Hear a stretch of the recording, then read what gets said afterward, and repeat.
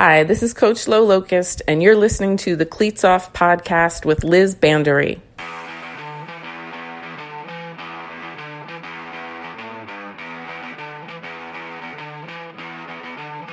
Hello everyone, and welcome to the Cleats Off podcast.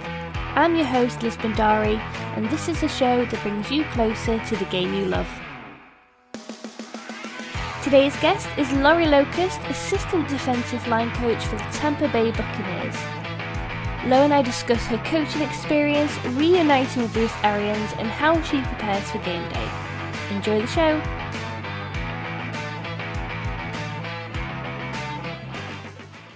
Welcome to the show, Lo. How are you? I'm good. Thank you so much for connecting. It's nice to have these conversations, in this time of change. But like I said to you, good morning, good afternoon. I know we're in a time difference, but it's nice to hear your voice, nice to connect. Absolutely. And I know how busy you guys are, obviously, despite the circumstances we are, and, how hard you're all still working for the season ahead. So thank you so much for taking the time out to speak to me. Not a problem. I would love if you could start us off with a little background on you, your history with football, and what's brought you to where we are today. Sure. I'll try and make a very long and boring story short. But I had always been a fan of football since I was a little kid, and I can remember watching the Pittsburgh Steelers on television when I was 5, and something about that team just drew me in. And I think from that moment, I was sort of hooked on football. And, following it through the years, fast forwarding up through, high school, obviously, like as a fan, I played a really heavy two-handed touch team in college, and that was kind of like a taste of it. But it kind of ended there. Like you watch football, it's on Sundays, that's where it stopped. But then when I was just about to turn 40, I saw an ad in my local newspaper for a women's team that was coming to the Harrisburg area. And I've sort of, I don't want to say I was a daredevil, but I was kind of like, why not? You've loved football for so long. How cool would it be to actually get a chance to play? So I did. I started playing the year before I turned 40 and was able to play. I had some injuries, but on and off for about 4 years in the women's league. And it was a semi-pro league, full equipment, full NFL rules. We had a blast.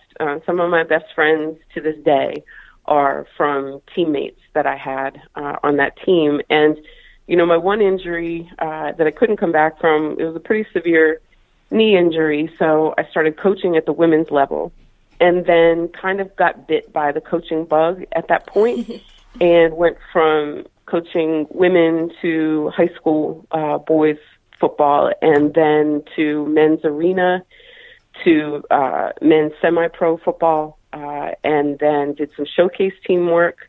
I was able to attend the NFL Women's Career Forums that Sam Rappaport put together 2 years straight, and during that time I had applied for the internship program, the Bill Walsh Fellowship program, and was chosen to go to the Baltimore Ravens, which was an incredible experience, sitting in that defensive line room, learning things there. And then after that, I went to the Birmingham Iron in the now defunct AAF league, always as an assistant D-line coach, pretty much the whole way through my career. And then got this opportunity with Tampa Bay while I was still at Birmingham. And then I've been here, it's a little over a year right now. So starting the second year of my contract and looking forward to a really good season. And like you said, we've basically been working every day, just finding ways to do it remotely and through Zoom and trying to make it work.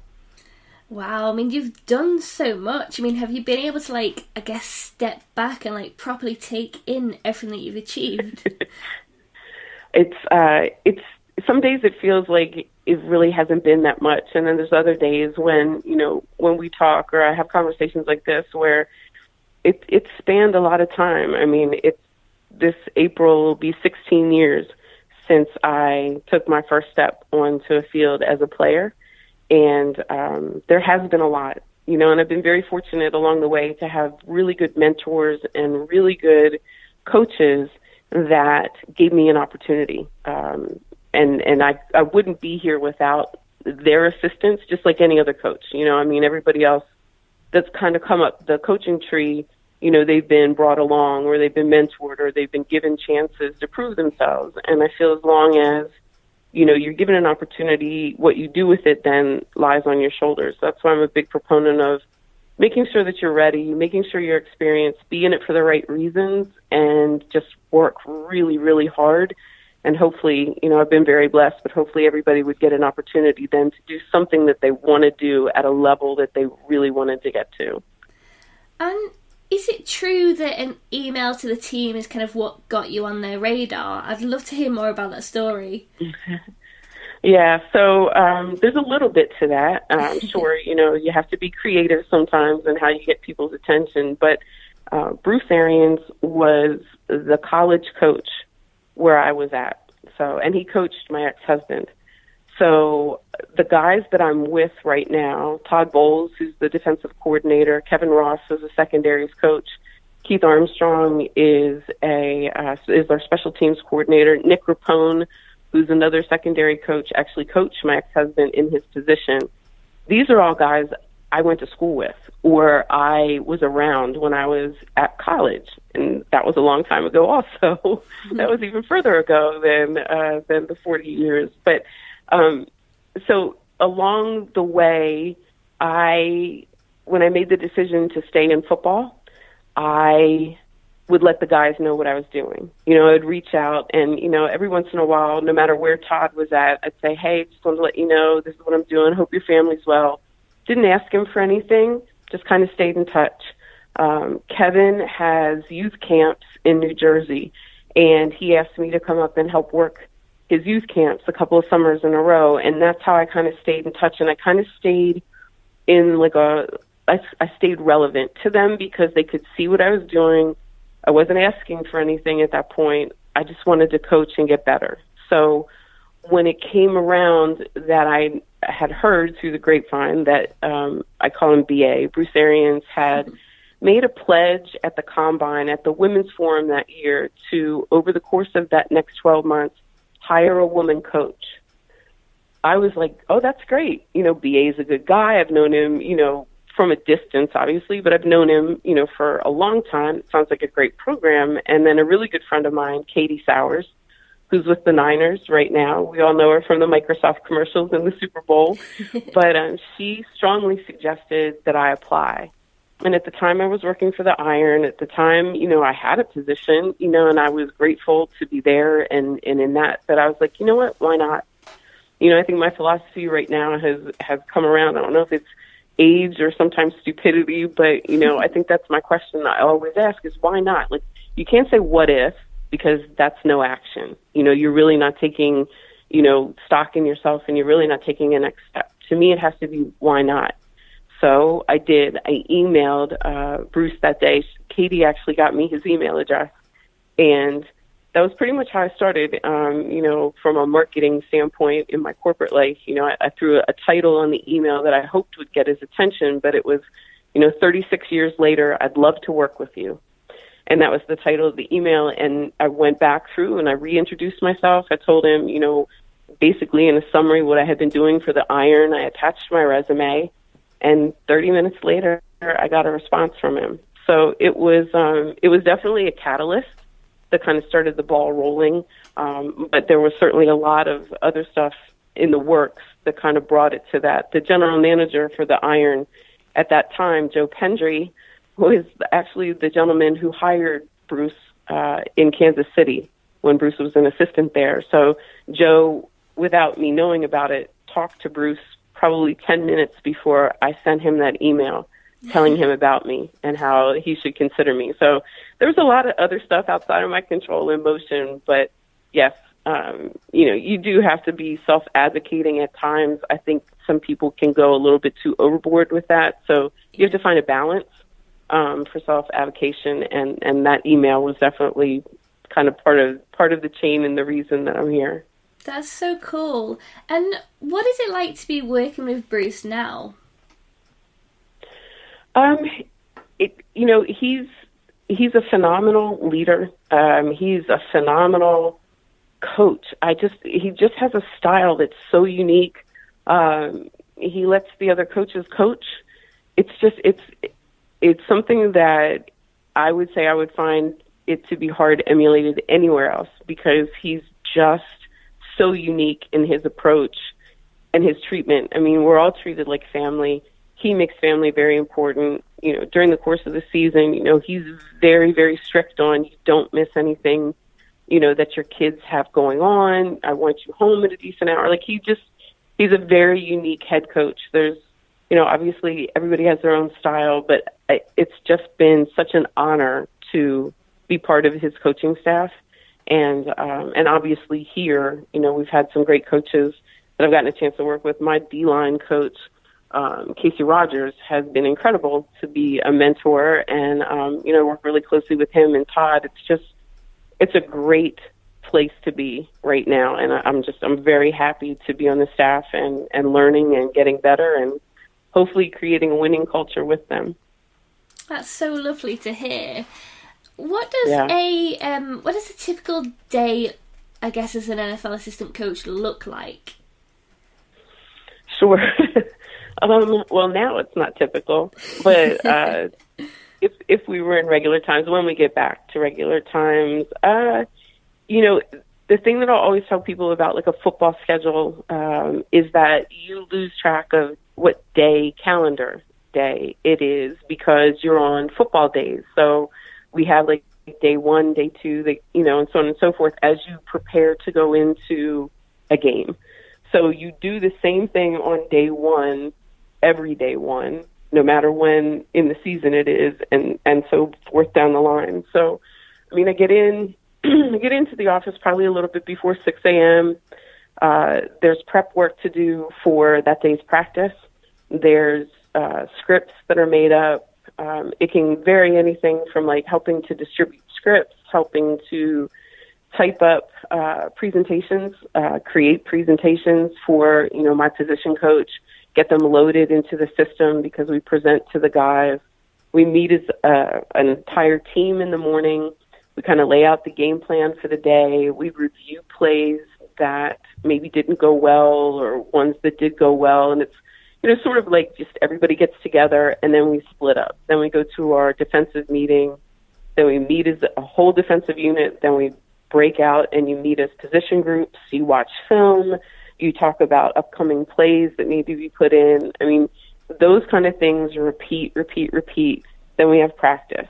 And then we come back in and we'll watch practice on film as a coaching staff. And then you watch practice again with the unit. And then you go back and you do a walkthrough. And it just kind of continues like that. Like the review, you do it, you review it, you review it. You make changes, you review it, you review it. And kind of keep kind of rolling that forward throughout the day. And then when the players leave, then you meet and you prepare for the next day or the next week or whatever is needed to be prepared for. You're always working, hopefully you're always working ahead, but it's that rolling kind of responsibility that repeats itself the whole way through. So, and we walk out of there on the heavier prep days. We'll probably walk out of there 10:30, 11 o'clock. But normally it's maybe like a 9:30, 10 o'clock end of the day when we're able to go home and then start the same pattern all over again the next day. But it kind of never feels like work. Like, you know, once you get into it, you're just really always, it's just always football. So to me, it just never feels like work. It's just part of like the prep phase of it. And, you know, some guys love the prep phase and others don't, but I think it's part of it. So I really enjoy all of it. Sounds like you can possibly never switch off, though. It sounds so hectic.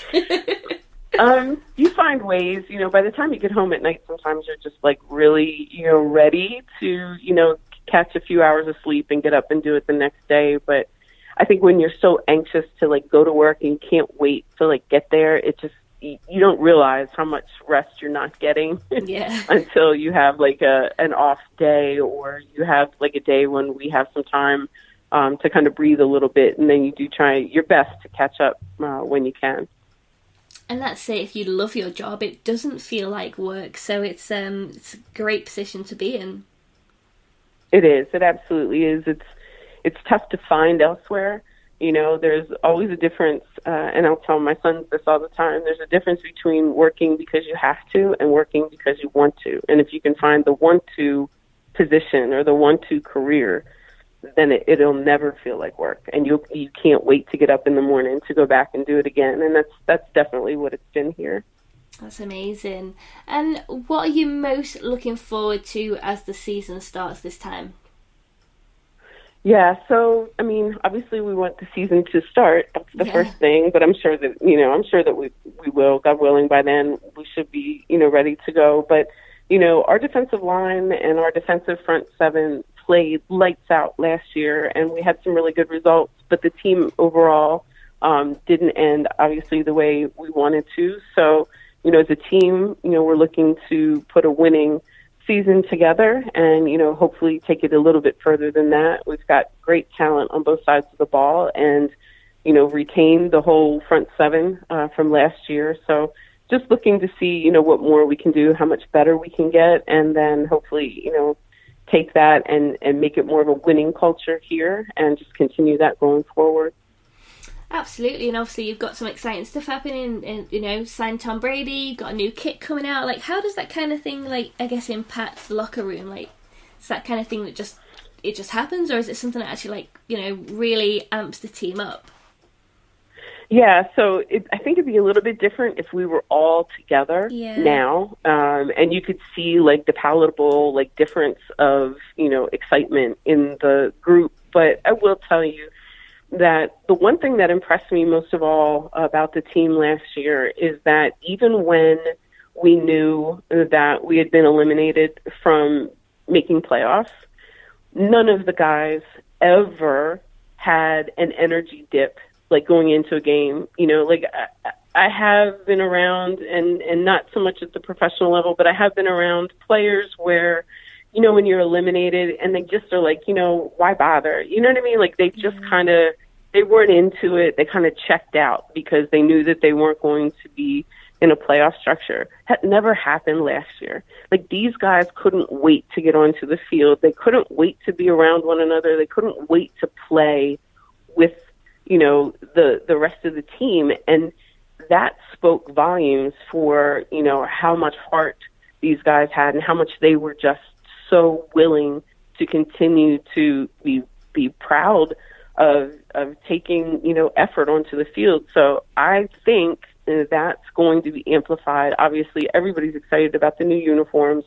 The guys were really thrilled, when they saw them. You've seen all the hype videos and things like that. But I think that that's truly them. I don't think anybody had to tell them to be that excited. I really feel like that was a good move. And obviously, with Tom Brady coming, his leadership, his impact on the locker room is definitely going to be, welcomed. I think the guys are so looking forward to having him there and, seeing what changes, just his presence can bring about. I think we're all waiting to see it, but we all know it's going to happen. So it's an exciting time. Yeah, it's a really exciting time. And like you say, it's great when a team has that kind of culture where, when things are down, they are still up. So, I think, like you say, that's going to speak volumes to the season ahead.